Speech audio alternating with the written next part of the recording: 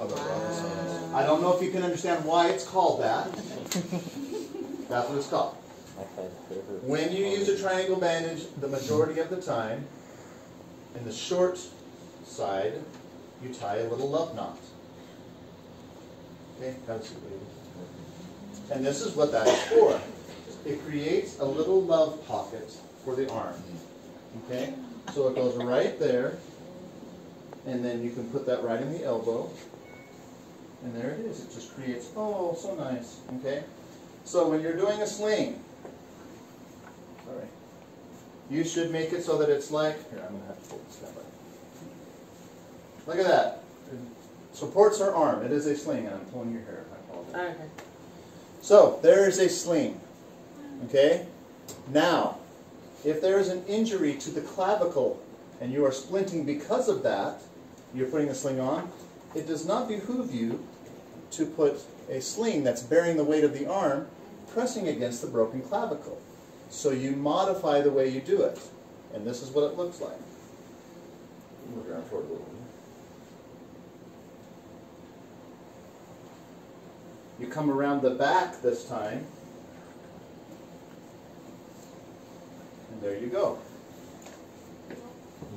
See that? There is no pressure on the clavicle. Okay? So we'll just leave it like this, but this isn't the one you use all the time. This is the one that's used just for the clavicle injury. That is a sling. Now we have something called a swath. The down and dirty way to do it is to take your triangular bandage, okay, make it into a kind of strip, okay? You come around the other side, get friendly with your patient, okay? You need to go so that it's under the wrist and on the arm, and then you tie that right there. Why do I go under? Oh, I just break my triangular bandage. Why do you go under the wrist? This is why. Try and go like this a little bit. Can't do it. Weird. If you go like that, now do it. Like this. Oh, look at that. It is not secure. Okay? Now, if there is another technique, which is what I call double love, you take another triangular bandage and you put it up on top of the shoulder, like that, and then you go underneath the wrist and you tie it on this side. I'm trying to let you guys see, so I'm trying to keep out of the way. What that does is it creates more area of contact. That felt more secure. And that is kind of giving them a little bit more of a hug. Okay? If you're not used to this technique, it's a little bit harder to do than the down and dirty one that I showed you the first time. Both are acceptable, both work. This one is a little bit better as far as stabilization. Got it? Okay. So there you go. That is your sling and swap in a splint. If you give it a little bit of shape, a little bit of a U shape, okay, kapow, it is now stiff. Okay? And don't make any jokes. All right. I made a little place for her to put her hand on it. See that? And I've elbowed it like that. Boom. There is a thing that if their arm is broken pretty badly and it's angulated, I would measure on the other arm so you're not manipulating this arm too much. So there it is. I've got this on. Would you hold that with the other hand? There you go. Thanks. You can use bandaging. Okay? When you go and you bandage, make sure you leave a space so that you can check the pulse and motor and sensory after. Also make sure you come up and go between the thumb and the hand and across the top, or it will not secure the wrist. Are you hearing that? That is crucial. Now I'd have somebody stabilize this while I do it. So there you go. Then you would put on your sling and swath afterwards, and then you would check pulse, motor, can you wave your fingers a little bit? Okay, and then sensory, what finger am I touching? Pinky, good. Okay? So this gives it the splinting. You get the sling and swath, and it goes on and you get it on there. The last one on your long bone stabilization, hold your arm like that. Hold that like that, right where I'm holding. This is the down and dirty. Remember, that's what I teach. Okay? So you get this through here. You do not go around the arm. Okay? You tie this together, creating a splint sandwich. That's with an M. Sandwich. Okay? After you do that, you get a couple more. You go to the top. You tie around this end. Right next to the arm so that it's close.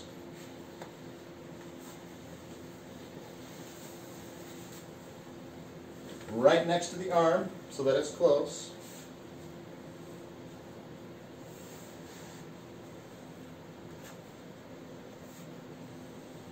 Okay, there you go. Elbow is now secure. Try and straighten your arm. If you move it a little bit, but not much. They are now splinted. What would I do now? Swap. TMS. Pulse motor and sensory. What am I doing? Okay, good. Okay? And always do that. Alright? So that is the elbow. That is the exact same technique for the knee. So on the knee you would do it here, here, and here. Same technique. Exactly. Alright? Would you swath it? Huh? Nope. Yeah, well you could, but elbow doesn't need to. And so why would I need a swath? What is the rule for a joint? Remember how Chris beat that to death? What is the rule for a joint? What do you secure? Bone above, The bone The below. bone above and below. The bone above and below are what? Immobilized. Woo! Win. Okay? Now there are other techniques where you wrap and you do the special changey zigzag and waterwood thing, and they're really cool. And they work. But this is down and dirty and super simple. This is the key, this first one in the middle right here. That holds that in place, and it also creates that space where their elbow sits against it. And then when you put it there and there, they're not going to be able to move it. Okay? So super easy. And again, like I said, there are super fancy techniques with more rappy schmappies that are functional. And you know who's a pro at that? A gal named Michelle that I was talking to on the phone on your phone just a second ago. In Wab County, they only have 2 calls a year, so they have time to figure this stuff out. God, I wish I called my dad backed up. Michelle's like, oh yeah, I told Micah that, like you told her what? She's like, I kind of threw you in the bus, and you're on the schedule. I'm like, how the hell I got a job I didn't apply for? She's like, oh, no, don't worry. Don't worry, it's fine. It's slow down here. Yeah, whatever. I brought my black cloud. So, you can take off your glasses. Put the pen right here on your cheek, like this, Okay. and hold it out here so I can work with it. Okay. Your job is to not let it slip into your eye so I don't damage it. Okay? So, this is a technique that you would use on the actual impaled object or around a cut or something to protect that. There is a technique that a lot of folks use that I'm not a fan of, but it is a valid technique. You make donuts out of these. And then you slide it on like that. But if it's stuck in their eye, without fail, you're going to bump that. So I'm not a big fan, but it is valid technique. If you really practice at that, it's actually good. But my goal is not to damage, okay? So, you make one nice wrap going underneath the eyebrow, okay? And underneath the occiput, which is the bone in the back of your skull. You come around and you take a wrap gently around the pen and you come right back to the place you were at. See that? Go to the other side and do the exact same thing the other way. You're being gentle now. Okay? And you do that several times. If you need to get another thing of Curlex, please do. Now let go of the pen. That's just sitting on her cheek. If you do a whole other Curlex like that, you are making that secure. The best is to put something over the top of it like a giant Big Gulp cup or something. The problem with that is that generally the cup you have is a Dixie 6-ounce cup that will not cover anything, impaled anything. Okay? So if you have a nice Big Gulp cup, you know, unless it has Diet Coke in it, because we do not want them to get addicted to the worst substance on the planet. Any other drink in it's great. Okay? Put it on there over the cup and then do this exact same wrap around that cup to keep that cup secure. Got it? Do you do cover both eyes? Yes, but I didn't have enough glass. Okay. Thanks for telling me that, by the way. You guys hear that? And why would I cover both eyes? So, it's a move. Mm-hmm.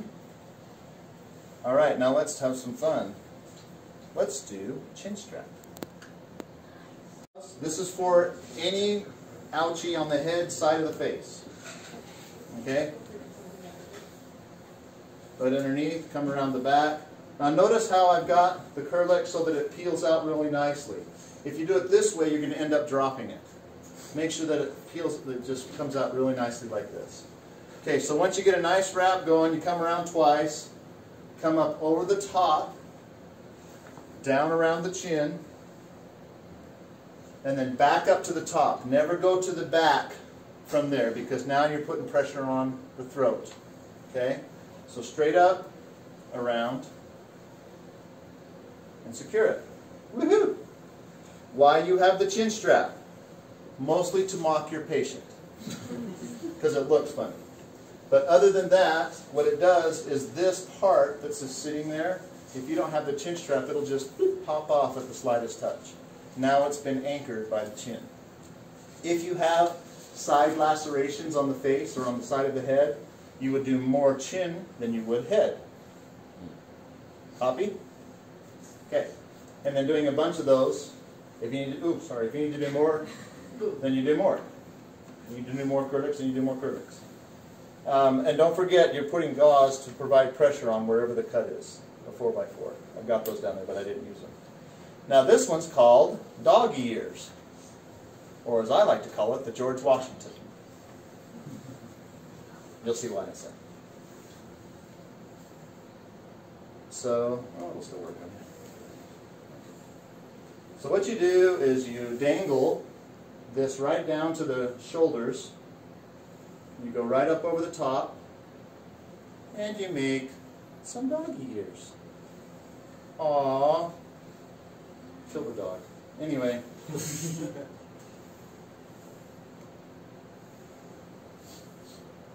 Isn't that cute? Yep, and now it looks like the little wigs they wear in British courts still today. Okay, so now you've got your dog ears. You get another bandage, and you do the exact same wrap as before. Right underneath the eyebrows, around the back.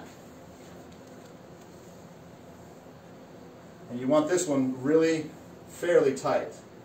The second time around, I want it to be pretty darn tight. Once you do that, would you reach up and hold this with your finger?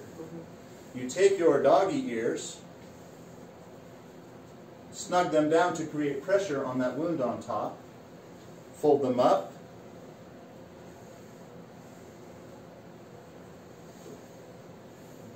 super cool, huh? Yeah, it's fun to do. I'm not a big fan. But what it does is that creates a little bit of pressure on top. If they have any type of neck injury, though, when you're pulling down, not a great idea. But it is a functional and valid bandage. One time we did that to one of my patients who was pissing me off. He had like a tiny little scratch right here. And I'm like, oh, let me band-aid it for you. Walk around for the rest of the day. And everybody was just giving him so much shit. Because he had a huge bandage on his head for a scratch. Yeah. That's awesome. Okay, eye bandage. We didn't even do the basic bandage. We didn't even do the first two basic ones. Bandage. This is on your checkoff list, by the way. The one that you have to sign off. This is a spiral. You start from distal and work proximal. So say they have a cut on their forearm. Okay, well let's do the whole 9 yards this time. you have a 4x4 on their wounda. You can just put your finger on that. You start distal, and you get a nice securing wrap. Then you come up, cutting the bandage in half with each wrap. Do you see that? Now that you have done that and then secured it on top, if you want, you can come back down, or you can stop there. Okay? I like to make it a nice double beauty here. And by the way, beautiful bandages are better because they're more functional. That's the only reason. Yours will not look as awesome as mine. That's okay. So that is a spiral bandage, basic. Okay? Do you check for both with that? Again, yes.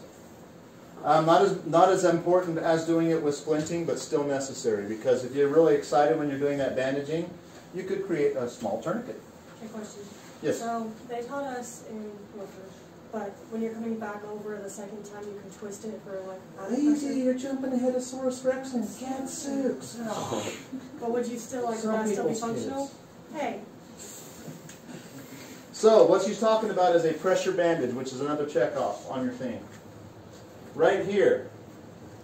Here is where your wound is, and it's still bleeding a lot. Okay? As you come around, you would do a twist right here, right over where the wound is. You'd come around again and do another twist right over where the wound is. Okay? Being pretty tight. The pressure comes with the following wraps. If you do not wrap around those twists, it does not create the pressure you want. What that does is provide specific pressure right to the wound where it's bleeding. And it's like putting pressure on it with your hand or your thumb or whatever. Okay? That's what it's like. So that's a twisted. That's a pressure bandage. I can't believe you said teaching and woofer in the same sentence.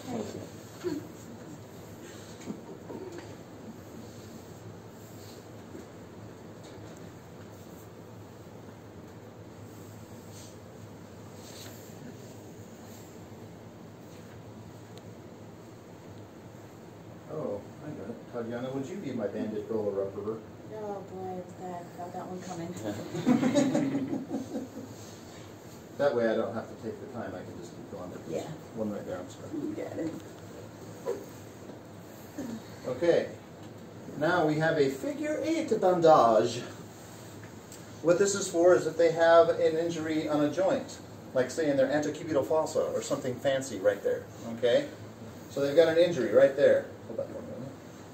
A figure 8 bandage looks like this. And it can also be anywhere around this, but this is for a joint. What it does is you get your anchor bandage, again starting distal, going to proximal, and then you come across that at an angle and go to the top above the joint, do an anchor, then come across, and now you just do figure 8s, back and forth. And you're like, okay, that's super cool, what in the crap is it for? Allow me to show you. Bend your arm. Okay, pull it back. Do it again. Do it again. Look, it stays in the same spot. Magical. If you were to do that and you had a wrap over that elbow, it would start to slide, go away from wherever. But that creates mobility. Okay? So there you go. Figure 8. Yes, but I'm going to hand it to my super duper assistant over here that has good skills. Questionable on certain days. Okay, so bandage, bandage, bandage.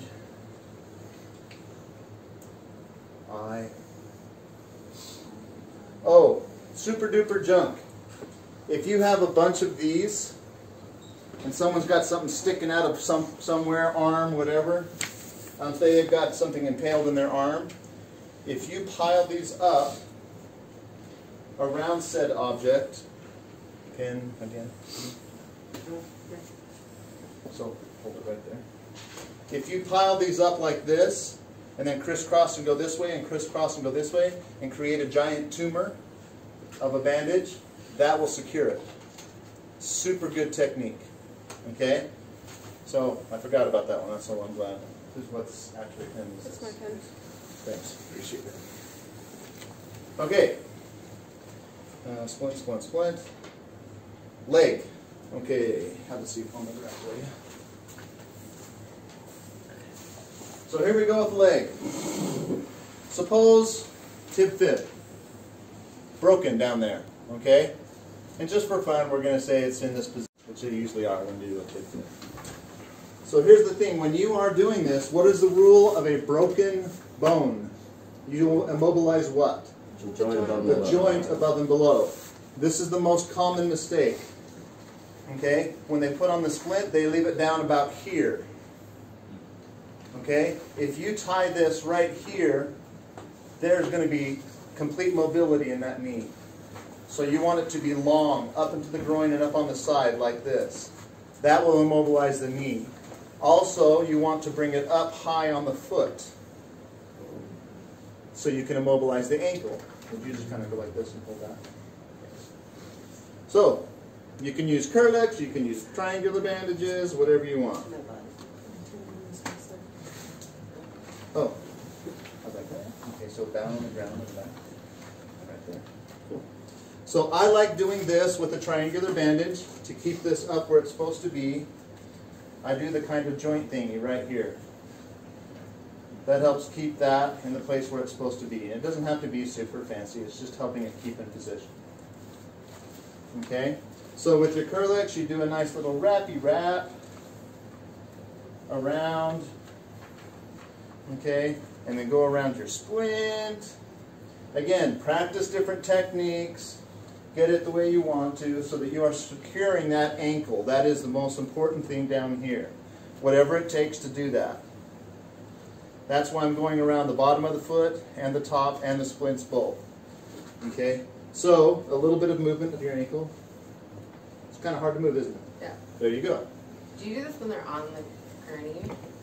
On the who? On the, or whatever? You probably would do it before you move them. Okay. But, if you do, you do. So, you go right here.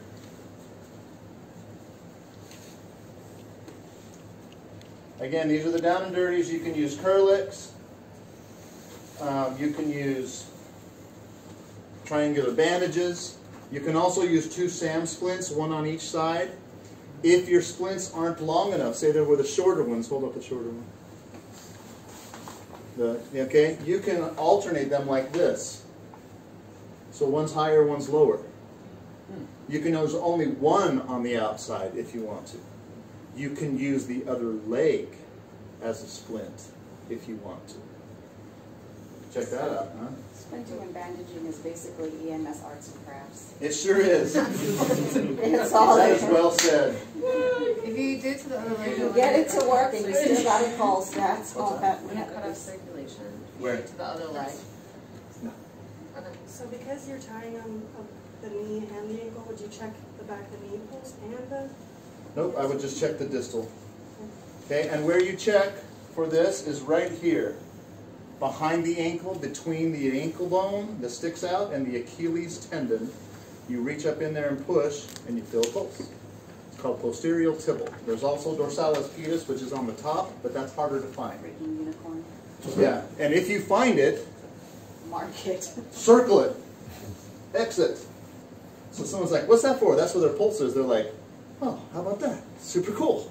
And they don't have to look for it. Okay? So when they're checking pulse. So, I would add one more triangular bandage for fun, closer to the knee, but not directly over the knee.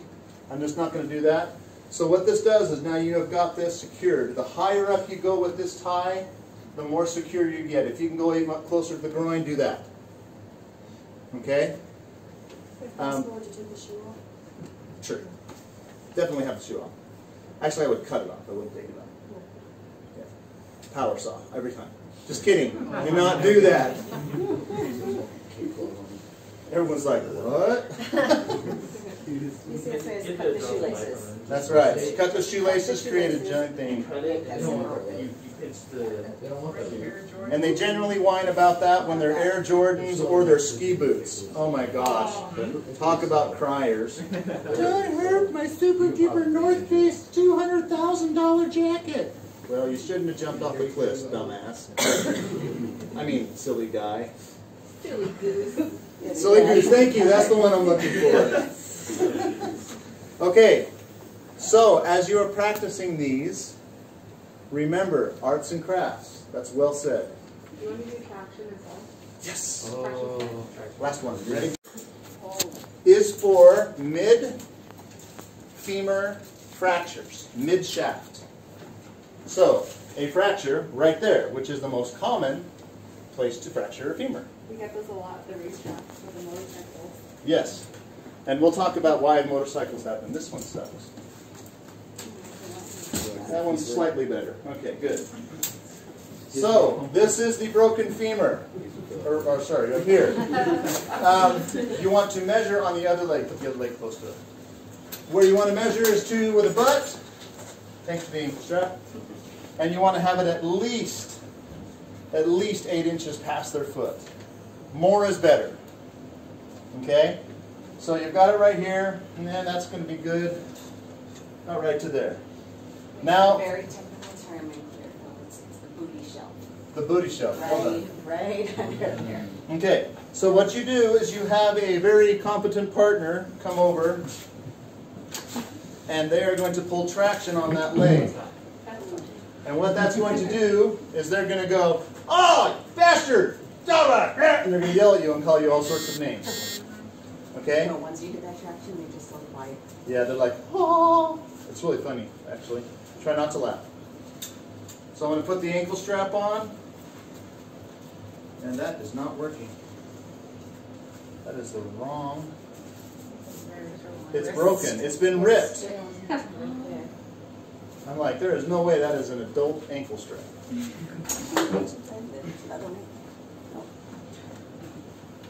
There's a real one. Was that Mr. Bill? I would like to know. Oh, well, you guys don't even know who Mr. Bill is. I shouldn't have even said that. Now I'm going to have to explain it.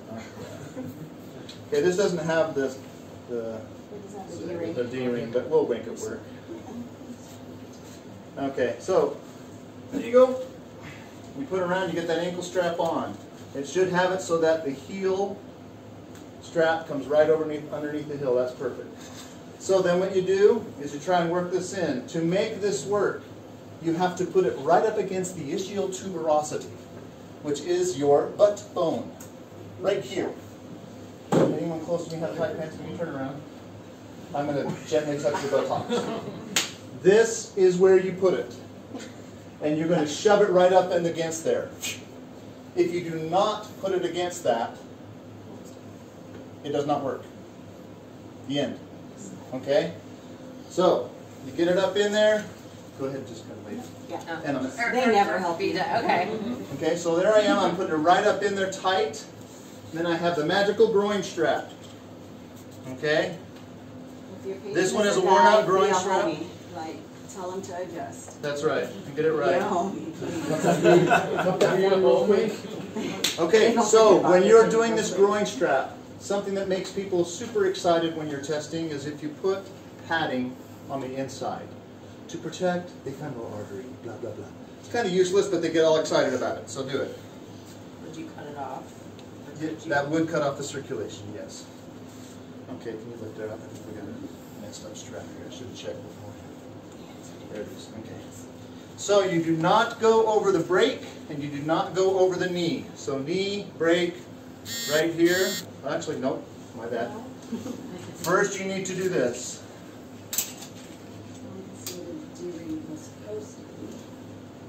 You would put it on the D-ring, which is the metal thing right there. Once I get it on, I'm going to tighten it. Whoa. So That's why you always want to take off in the a second shoe, you're going to feel take it. off the boot. Yeah. You feel it's pulling on you now? Yeah. Yeah, is it good yet? Tired? You're getting smaller. Okay, so this is the Shoe's thing. about to come off. Exactly what Tatiana was talking about happens. They're like, oh, shut up a minute, oh, this oh. And that means you have taken those bones from here to here. And they're like, okay, I'm better. Can I go home? No. Okay? Is that like kind of your only indication or something? Yes. And it'd be so obvious, it's hilarious. Now we should use another couple of straps, but they're not on here. We would have one more right here. Then once you do that, what do you check? Bolts, which is totally covered, so I can't do that. My shoes like. Okay, I found it. There it is. There's bolts. Motor. Can you move your foot a little bit? Which toe am I piercing? There you go. Pulse motor and sensor. This is a traction splint. When do you use it? Mid-shaft femur. Not at any other time. This is not a device to just pull traction on something. Mid-shaft femur. How do you transport or put this into a Good question. So, once you close doors, you have about this much room between the end of the gurney and your door. So how would you put someone in there? Leg in the air. Put it up. Is it sit? Yeah, towards the. The cot There's goes in two. only There's one two way. solutions. Flip the patient around. Have them upside down on the cot. Or if they're super tall and that doesn't work, bungee cord the back doors open. I've only done that a few times. The guy was 6'7". Anyway, okay, so How do you get this onto the gurney? you go 1, 2, 3. Lift Look. your patient up and come on there. Usually what I do is I have one person managing the leg, and that's their only job. They're holding this, and then everyone else lifts. And you're usually on a backboard as well, so it makes it easy. Okay, so let me say one thing. Watch this. That's how you release tension. One of the problems that people have with this is this actually was done wrong, but I didn't want to take the time. See this little bar right here? You want it on this side of that bar. Because if you do it that side, you're going to cause damage to the strap. And it will probably break when you're halfway done transporting. And then their femur goes back, and then they nick their femoral artery, and then they bleed to death. And then someone's sad somewhere. Okay, so this is the thing. Suppose now we go back to the tib-fib fracture. So let's say it's angulated. It's like that. Okay? It's like, oh, that looks bad. So I go to check before I splint it. Pulse. No pulse. No pulse. Hey, Tatiana, check this. I can't feel a pulse. You don't have to come over. She goes, man, I don't feel a pulse either. So I check their nails and like capillary refill. I'm like, man, that's super slow.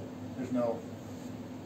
You may pull traction manually on any limb that does not have a pulse one time.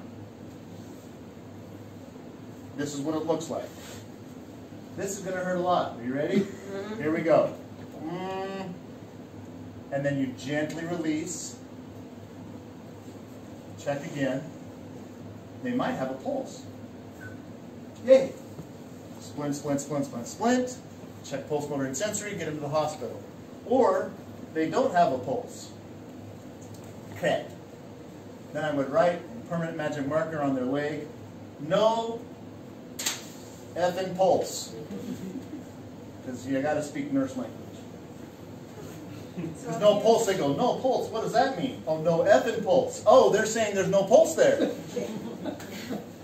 Okay. I saw a hand. Where did I see a hand? Please. Do you have traction splints for other parts of the body for everything? Okay. So once you let go, it won't retract. It will. It will. But it will. However, that's not what we're concerned about. Okay. This one has so much muscle surrounding it that you have to keep the traction on it. Okay.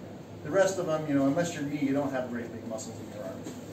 So what would and it will pulling, just be enough so that you can get the pulse back. what And that's all you want to do. What would pulling do?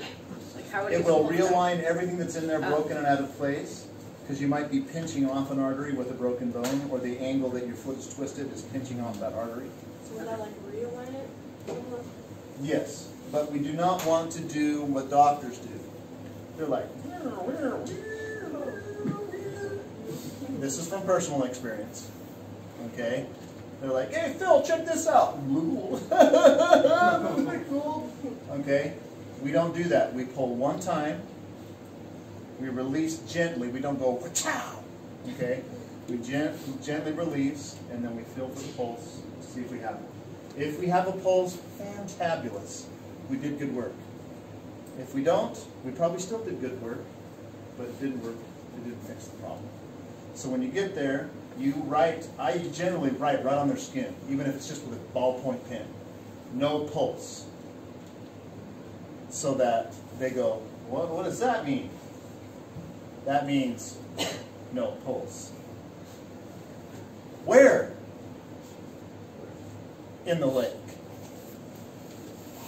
That's after the third time you do it before. Yeah. And you guys think I'm joking, but I'm not. It's like, what did he say in that movie? Do you understand the words that are coming out of my mouth? Okay, so that's how you do that. Okay, that's traction. If they don't have pulse in their wrist and they have a broken ulna, radius, humerus, traction would look like this. If it's up here, it would look like this. See that? One time, release, check. Okay? One time. Did I say one time? One time. If you do it more than that, you risk damaging the artery permanently and risk bleeding them out and killing them. That's bad. All right? Thank you. Everyone give her a hand. That was lots of stuff, man. Any questions on any of that? Condition cataract. The only thing with this one is you need time to do it. Yeah. So what I'm going to do is I'm going to move her leg totally inappropriately for someone who has a broken leg, so don't worry about it. Okay, so I'm going to see how I put that right on her leg, right there. Did Michelle show you this one? Because this one We teach it all the time. I know, it's awesome, but I don't use it because it's time consuming and it's super comfortable and it's really awesome and I don't use it.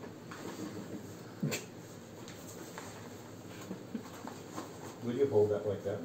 So I don't have to keep fixing it. She and I both work in rural areas, so there's a lot of times where we throw them on the cot and we've got an hour in the back of the rig. Yeah, and you have a long transport, so comfort is a thing. You know, if you're transporting from Wob all the way up to the baby factory, that's at least an hour, and then if you're going to the U, that's another hour. Yeah, at 2 in the morning. Okay, so look at this. So I've got this sitting. So her leg is cradled in all of these triangular bandages. Okay? Then what you do is you come around like this and then come up over the top. What? Look at that. Now look how comfy that is. You are sitting in a little triangular cradle of love. Okay? And it's a super cool technique. I just don't ever use it.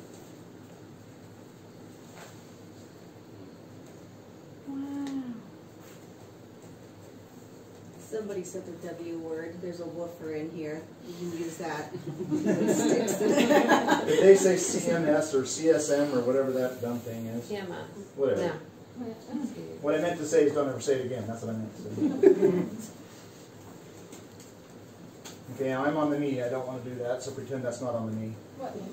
Exactly. And that needs to come up. Excuse me.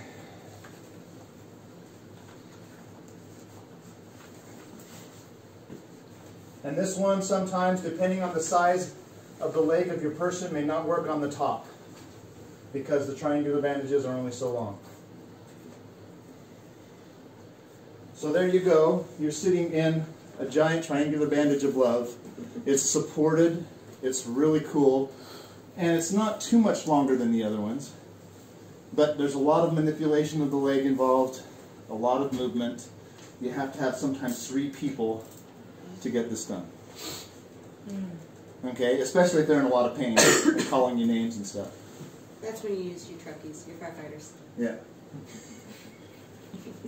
So, You let them. did you guys see how that worked? If you want to practice that one, that's a very valid bandage, super comfortable.